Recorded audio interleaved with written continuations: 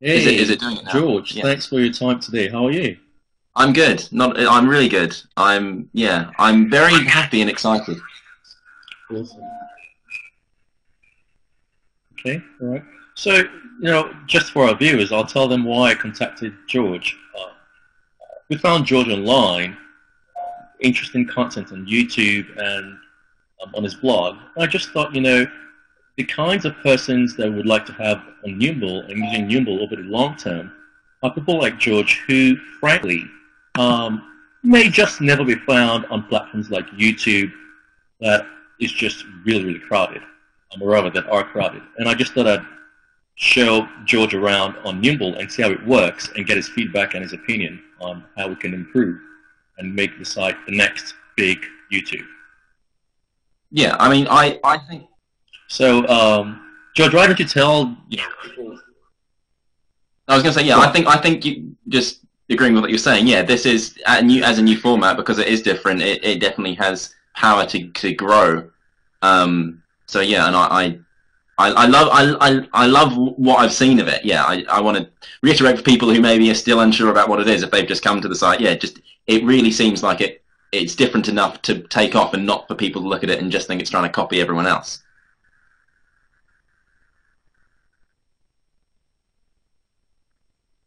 So, George, why do you blog? Why do you do video blogging? And how much of your time does it consume every week?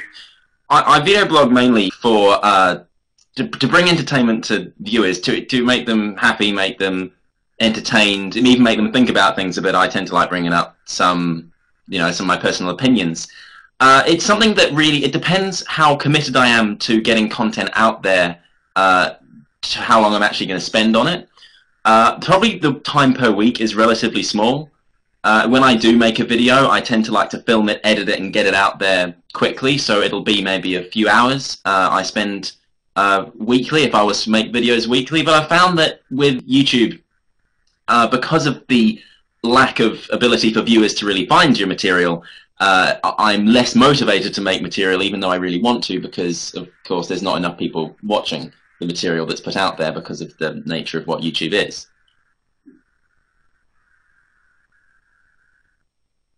That's right. By the way, do you see? I don't know who that is, but someone Noah Burke. Can you see that on your screen Yes, I in can. the right Yes, hand I can. corner? Um, there you go. He's been to Wellington.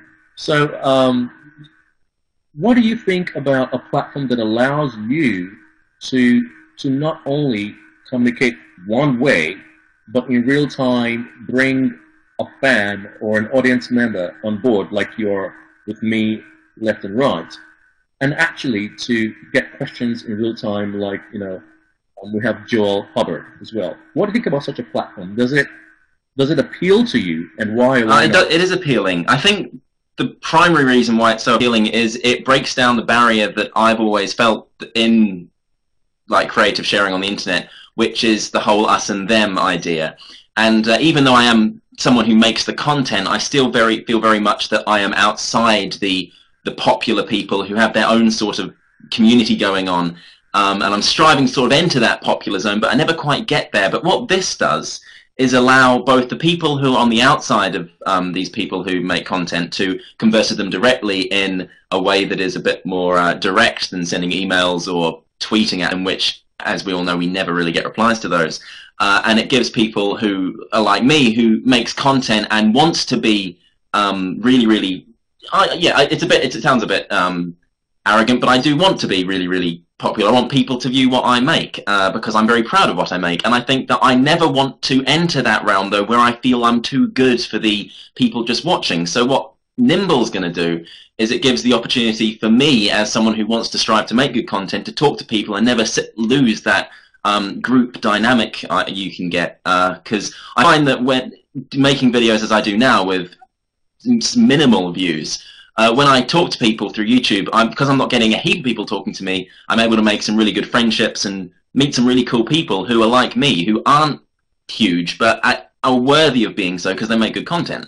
So I never want to lose that. I never want to lose the ability to make friends through social interaction and meeting other people who I can work with and have fun with, because yeah, it just seems, I don't like that idea. I think yeah, Nimble breaks down that wall of exclusive interaction, which I don't like.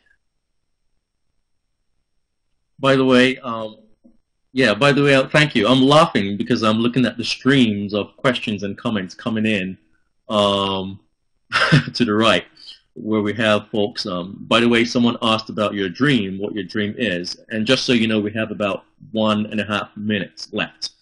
But so how do you see Nimble fitting into what you do and what you intend to do on the web? I think it's going to be both a way of, really, a way of making different kind of content, because there is something to be said for making a video that's edited and been crafted. But I think when something's live, you get a lot more of the person across. You're not a cut down version of yourself that you're willing to put out there. It's a bit more exposed. So I think the type of interaction you get is going to be different. I think as someone who in life wants to get into filmmaking, and because I'm studying that at university, and someone who really wants to enter that field proper professionally and not just online as a hobby. And obviously you can get into it professionally online, but I mean entering the real world industry, and I'm trying to be specific there. But yeah, I think it's I liked it's sort of it seems weird to say that it will be a means to get other content viewed, but I'd like to think if people like me on Nimble, they will go and look at my other stuff that I have edited and created and made good. And I'm running out of time, so I can't say much more. But that was fine. That was really fine. Plus, we can always do this some other time. Not a problem. But thank you so much, George.